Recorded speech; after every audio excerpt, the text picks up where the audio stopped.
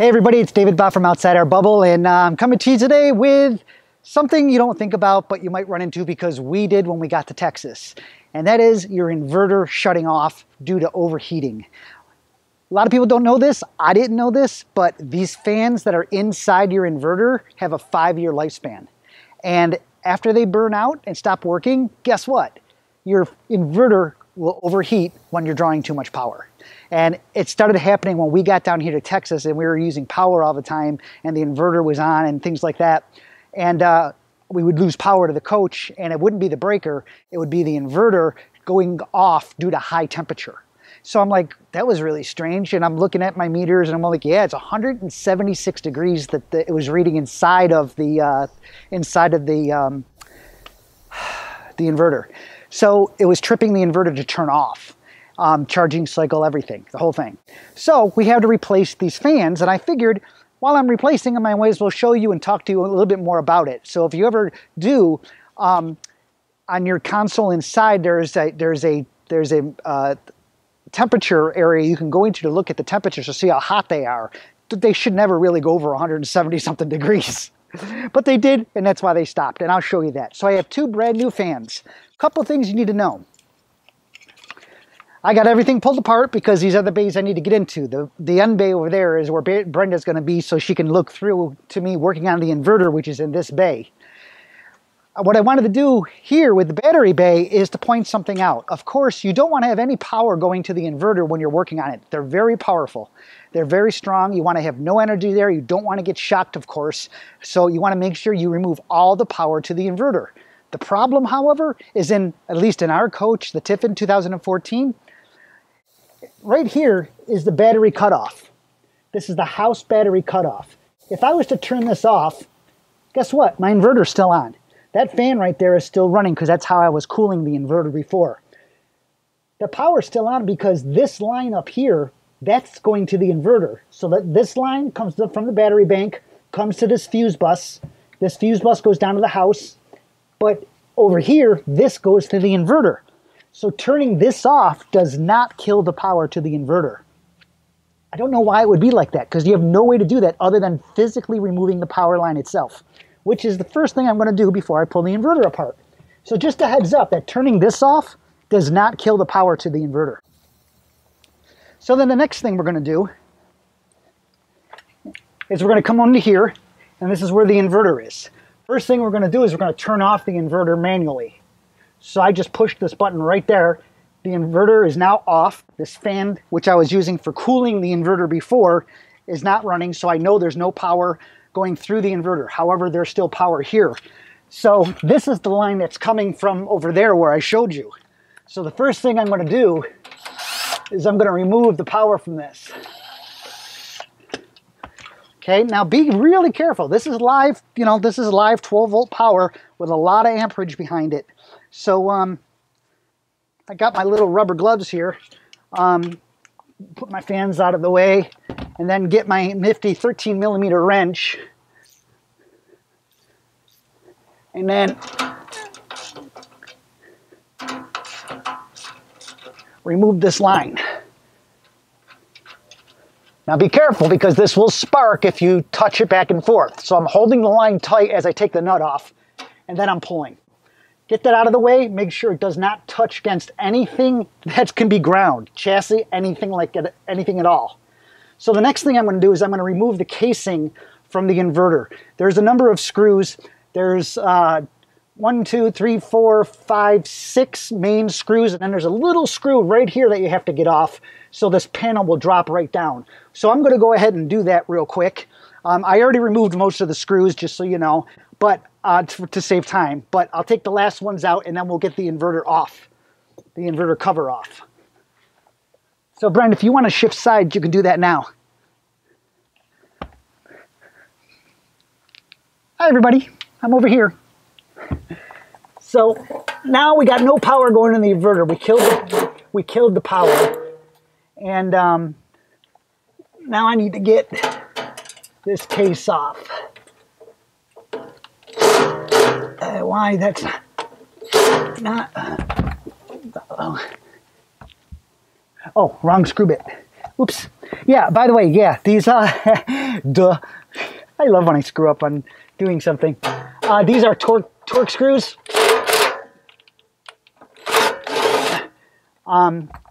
These are torque screws, so make sure you use the proper thing. Then this will come right down. And this is that little, this is the little doohickey right here that where the screw comes out of. I happened to hit that and I bent that a little bit. Any case, so what we're trying to get to right now, and it's a different torsion, it's a smaller bit that I have to use to get to the fans. These are the fans. The fans are right here. They're all the way back here and they're held on by a strap and they're powered. Where are they powered? They're powered over here. So they're powered on this side and there's two fans and they have to go up inside to get the fan removed. So that means getting inside your rig. This is because I don't want to take the entire inverter out to do this. Hopefully I won't have to. Safety glasses on for protection in case you drop anything in your eyes. Again, don't want to touch anything if you don't have to. Make sure you know where you're going. And make sure you have the right torsion bit, which I hope I do. I may not.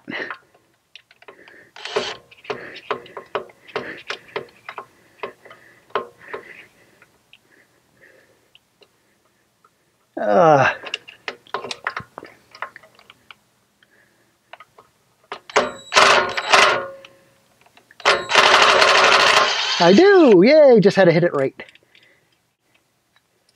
There it is. There's that little screw. I'm going to leave that right there.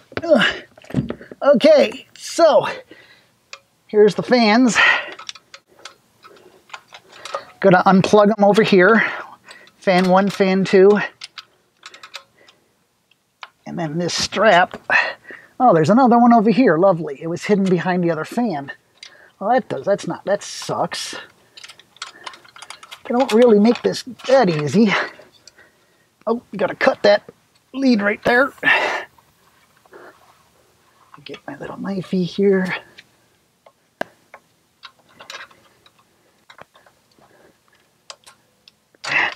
Here we go. And then I can pull the fans out.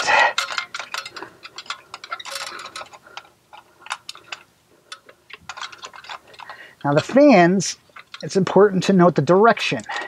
And they have the labels going toward the transformer.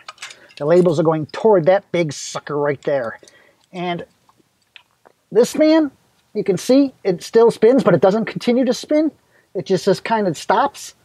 Okay? This fan, totally melted. Can't spin it at all. Totally heated up after it died, and over time it just warped it. So this one is totally dead. Okay, so now I gotta put the new fans in. Again, label goes toward the transformer. So now I just gotta get those in there.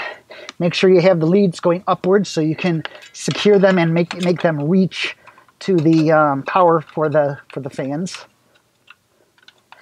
Most people won't feel comfortable doing this, but I figured I would show that it's possible to do it yourself if you get into a bind. Okay, make sure I got the new fans, because there's one of the old ones right here. Almost, that would really suck putting the old one back in, wouldn't it? Okay. This is how they should spin, by the way. They should spin nice and freely like this. See? Okay. So, again, going up, putting the secondary fan in. Again, making sure, which I just didn't, that label needs to be toward the transformer, that big block.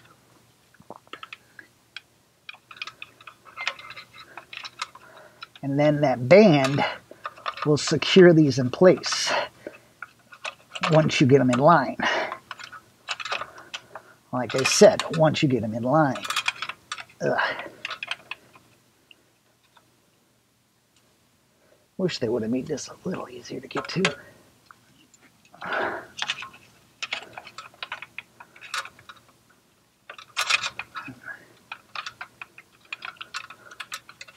gotta remember, I gotta be able to get back up into there and get that screw in. Ugh. There we go. Okay, so there we go. Fan 1, fan 2. And will I be able to reach that hole now? I think so. I'm not in a very comfortable position.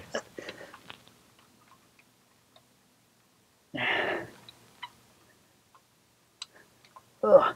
I'm looking right now just to make sure I can find that hole I gotta line up. I'm pretty sure I can. But I gotta make sure the fans now are in the right placement because there's a groove up on the top. And that hole, this band, is a pretty tight band, which makes putting it back together a lot more difficult. And of course, it's gonna hang when I do this. So I'm glad it's a Torx screw on this particular part because it'll help hold the bit in place as I try to line this thing up, which I know I'm not going to do very well because I'm shaking too much. Oh, wait, maybe it will. Oop. I got it! Yay! Okay, before I put it all the way in, though, this one fan is not in the right position. I got it in the hole. I just got the fan just needs to snap over a little bit. Come on. There we go. You too. There we go. I think I got it.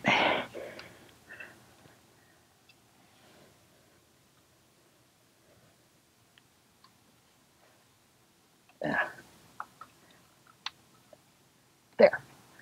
Got it. Okay. Now I can finish tightening that screw down.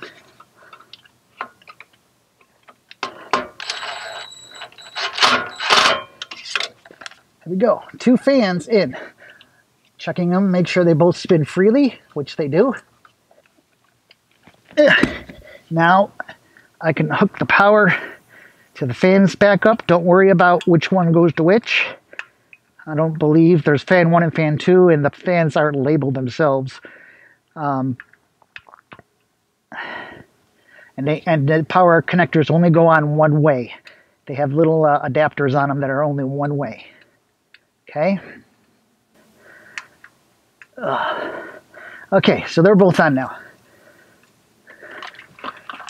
Okay, so now we just need to take these, tuck these around here so they don't get caught up by the fan. And there's a little pull tie, which I have somewhere that it came with. Where did I put it? There it is. Thank you, Brenda. And put that through the fan hole.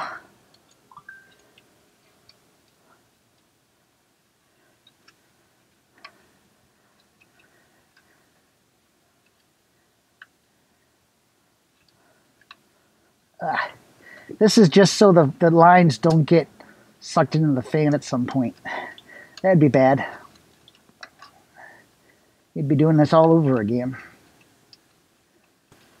So I just tighten that down there, real easy like.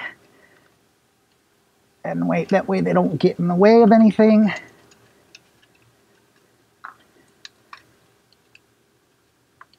There we go. Make sure the fans still are free spinning, which they are. And now we're going to add power back. Oh, gets to stay right there. Okay.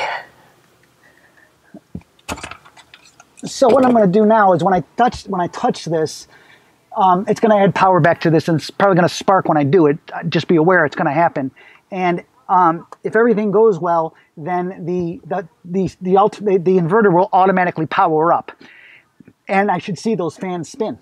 So I don't know if you can see them or not, Brian, can you? No. No, okay. Here, let me grab that camera from you. Just kind of bring it right over here. There's what we're talking about right in there with the fans. Right back here, as you can see. And I'm going to do this now.